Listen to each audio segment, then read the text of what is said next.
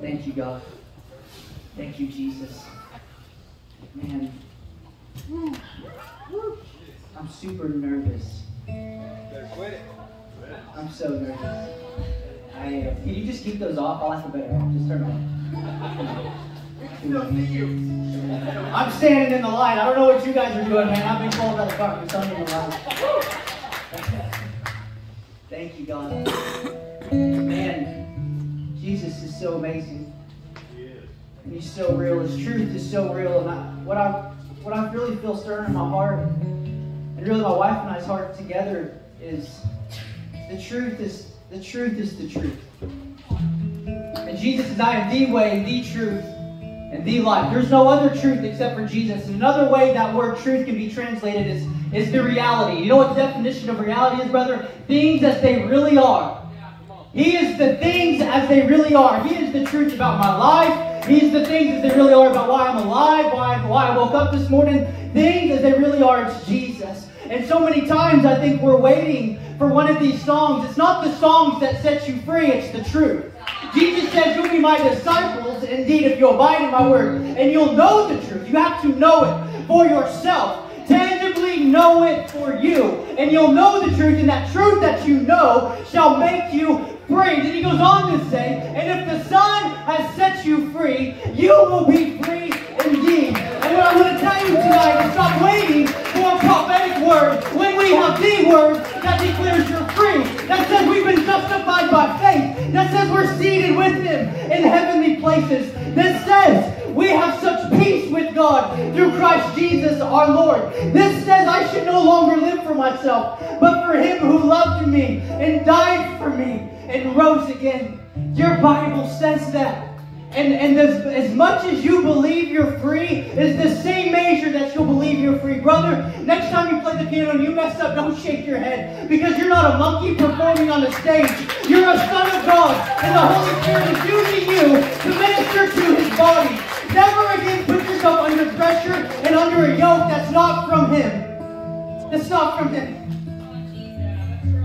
Because there's a truth that says you're free. There is a things as they really are. And what I want to cram in you tonight is I just want to tell you that the redemption of Jesus Christ goes deeper than anything we could have ever imagined. Right. Let me read the scripture to you. He sees you right where you're at. He knows what you're battling. And you have to stop. Feelings are so come and go. Feelings are so cheap. Feelings are so circumstantial. You don't feel your way into freedom. You faith your way into freedom. You have to stop waiting for a feeling. You have to stop waiting for an emotion. You believe by faith. Feelings change with circumstances. Feelings change with the season of your life. Feelings are just feelings. And they have to be filtered with truth or else they'll define you. Feelings was never made to define you. The just live by faith. And the just walk by faith, not by feelings. Feelings are so tit for tat. They're here and there. You have to stop living by feelings. Listen, He knows where you're at. I had my wife, she made this list, and I just want to read it. He knows, He's the God who knows our battles. He knows your struggle. He knows your depression. He knows your anger. He knows your anxiety. He knows your addiction. He knows your bondage. He knows your past, your temptations. He knows your insecurities, your jealousy, your envy, hurts, and He knows what you look at.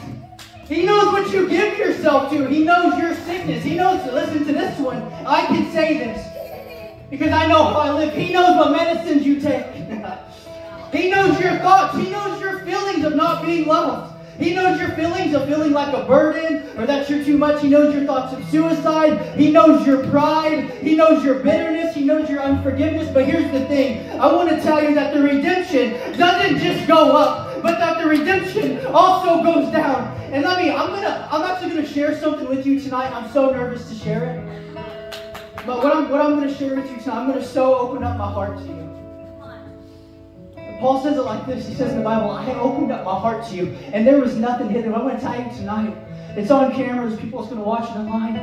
There's 2 churches here, lots of people. And I'm going to tell you tonight, my mom and dad don't even know this, what happened to me. Yeah. Let me read the scripture to you. This is talking about spiritual gifts, but listen to what the Bible says about Jesus. It says, to each one of us, grace was given according to the measure of Christ's gift, which is immeasurable. That grace will never run out on your life. You can never come to the end of the grace of God for your life. Therefore, he says, when he ascended on high, he led captivity captive and gave gifts to men. Now this he ascended. We get that part, but watch this. What does it mean but that he also first descended into the lower parts of the earth? He who descended is also the one who ascended, come on, far above all the heavens, that he might fill all things. Everybody say all things. Say it like you mean it, all things. Say he fills my hurt, he fills my depression, he fills my frustration. All things, he went down. Listen, I'm tired of this. Well, that triggers me. Well, that triggers me. No, if it triggers you and you can't go around certain people because it triggers you, it's because you don't know yet that he's ascended and descended and fills all things. You don't know yet he's made all things new.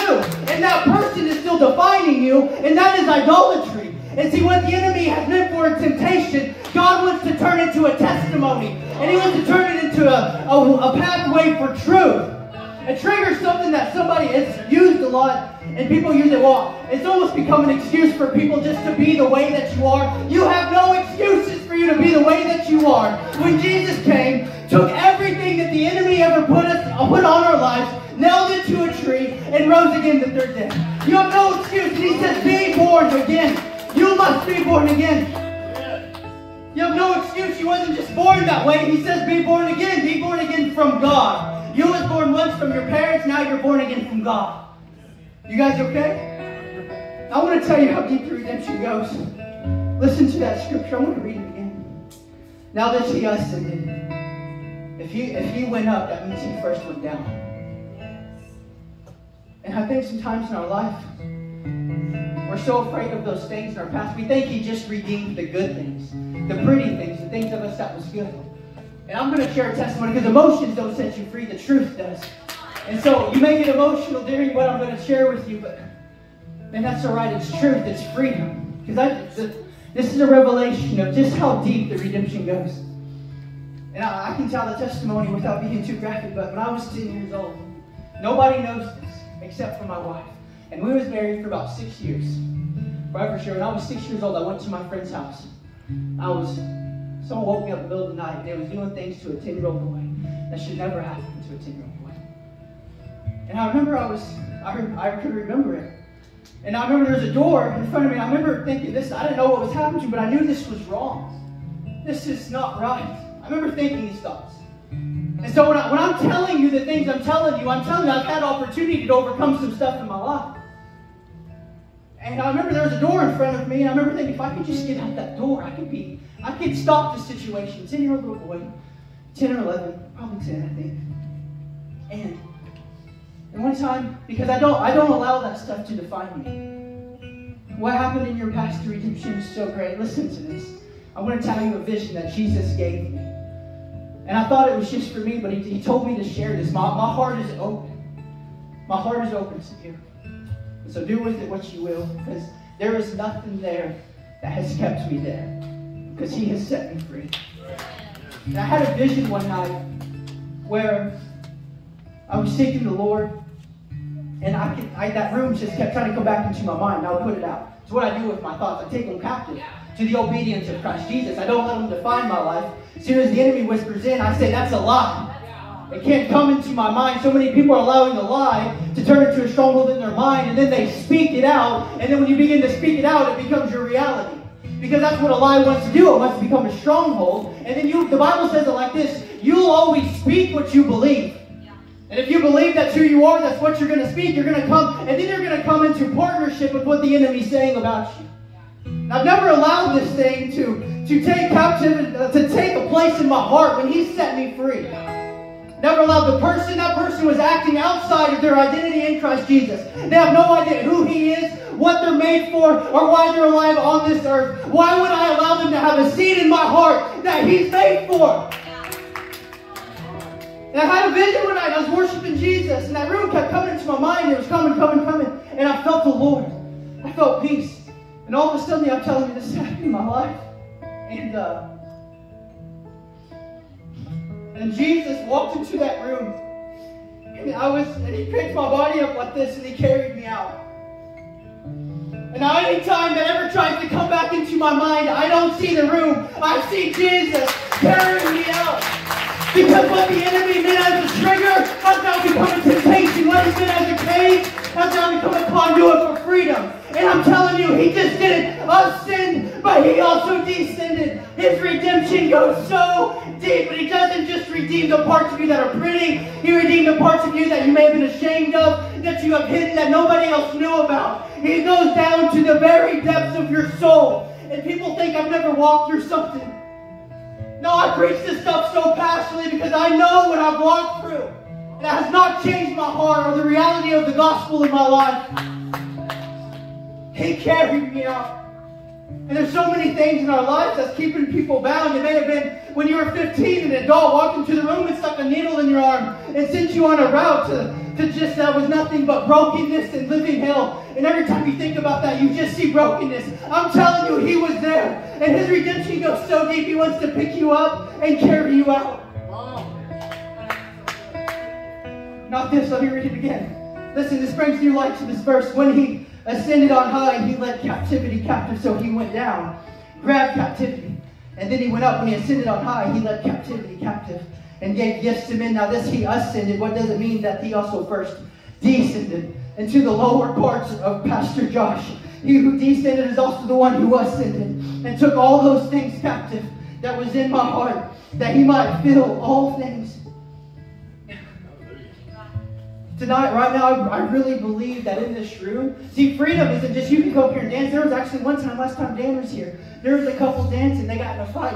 He left. She was hitchhiking up the road, but they was in front of the stage dancing. And every right, they look like they're free, but are you really free? Do you know how deep that redemption goes? Do you know how deep the blood really ran? Do you really understand the depths of the love of Jesus? The depths that it fills all things. Because when you do, there's no trigger, there's no attitude, there's no yesterday that can ever define your today. Because he fills all things. My mom, I'm telling you, nobody knows that about me. My heart is open to you because he told me to. And I was nervous, and I've been nervous for 2 days. But I believe there's freedom in this room. And I don't even want to give an altar call, but if you want to come to the front and just picture that. Because here's the thing, God shows no partiality with men. If he did it for somebody else, he did it for you. If you hear that experience, you go, man, I wish he'd do that for me. He did, I just told you. Put yourself in my shoes and see him carrying you out of that room. See him carrying you out of that car wreck. See him carrying you out of that place. That's what he did for me. I'll never forget it. That's all I can see now. I don't even see what it was. All I see is my King carrying me out. And so if that's you tonight, praise and worship, you come back, I'm done. There's freedom for you. There's freedom for you. And if you need to come, there's freedom for you. He fills all things. Not just some things, not just the good things.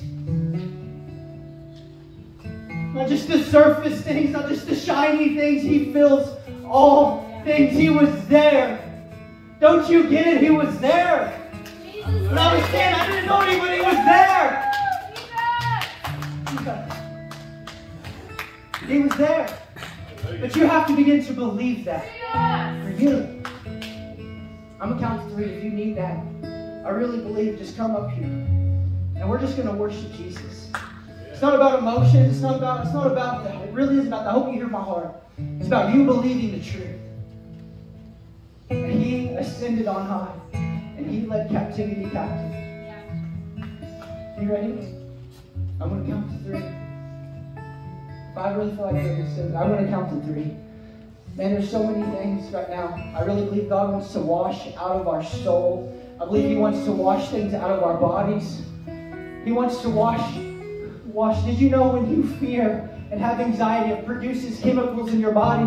I believe just right now, those things from yesterday, he's just washing it out of you. I believe tonight, you're going to step into a new level of cleanliness. Tonight, you're going to step into a new level of clean with the Lord. Tonight, the truth is becoming more real to you than it was when you first got here. And it's that truth that'll set you free. Are you ready? 1, 2, 3. Jesus. Jesus. Jesus. Jesus. Jesus. I'm just going to pray, and I'm going to get out of the way of the Holy Spirit. Man, I hope I didn't offend any of you tonight. That's not my heart. It's really not. Father, God, you're a good Father. And Jesus, I just thank you that you ascended on high. That you led captivity captive. And I thank you that the things of yesterday have lost their hold. They've lost their taste. They've lost their cage. They've lost their yoke. They've lost their pressure. Right now, Jesus, I thank you, Father, for freedom.